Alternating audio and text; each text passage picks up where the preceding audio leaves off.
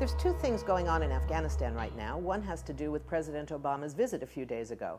Part of it was to say hello to the troops and thank them for their service. That's part of any president's visit.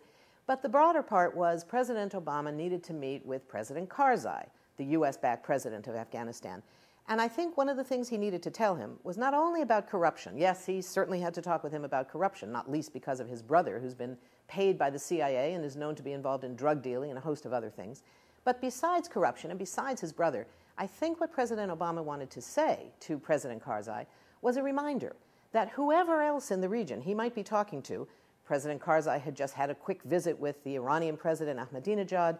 We know that the Pakistani government is making clear to Karzai that if he's going to be talking to the Taliban, they better be in the room at the same time.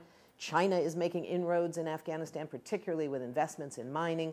Everybody in the region, everybody among the neighbors are all much more involved. But I think that President Obama wanted to be sure that President Karzai remembers that only the U.S., of all those neighboring forces, only the U.S. can keep President Karzai and his brother and his corrupt government in power. And he better start doing what we say. I think that was part of President Obama's 6-hour agenda. The other thing going on in Afghanistan is that violence, again, we're hearing, is up and up. There's a new offensive underway in Kandahar, and before that even takes off fully, we're hearing new reports about the killing of unarmed, innocent Afghan civilians by U.S. troops right at the checkpoints in Afghan cities. We had a quote from General McChrystal himself: "We have shot an amazing number of people, but to my knowledge, none has ever proven to be a threat." That's a horrible reality. More violence is not going to do anybody any good.